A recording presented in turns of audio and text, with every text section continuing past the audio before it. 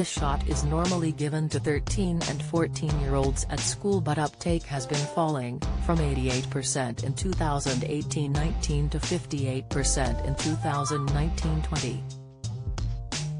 Many university students are unaware that if they did not receive it at school, they can still get the jab free on the NHS. Dr. Tom Nutt, boss of charity Meningitis Now, said, "Clearly universities are concentrating their efforts on COVID-19, but we'd urge them not to ignore the potential impact of meningitis. We are concerned that the combination of newfound social freedoms, the desire of young people to mix in large groups and a move to campus-based accommodation present an ideal opportunity for infectious diseases to spread, putting young people at a higher risk of meningococcal meningitis and septicemia. Vaccines are the only way to protect against meningitis and, with teenagers an at-risk group, it's vital for students and young adults to be aware of this life-saving message."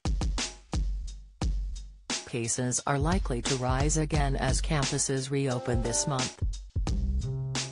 In the last 5 years, 25 out of 86 universities reported a total of 110 meningitis cases.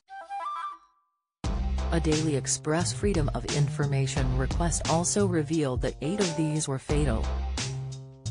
Some 25% of 15 to 19-year-olds are thought to be carriers of the bacteria, as opposed to 1 in 10 of the population. It can be passed on by coughing, sneezing and kissing.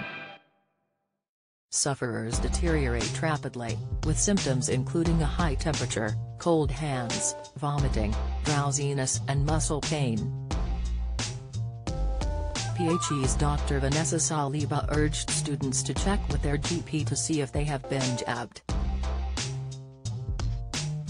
She said, "Mixing with lots of new people can put university students at greater risk of a number of serious infectious diseases, including meningitis." Jabs for the more deadly meningitis B cost £110 at Boots.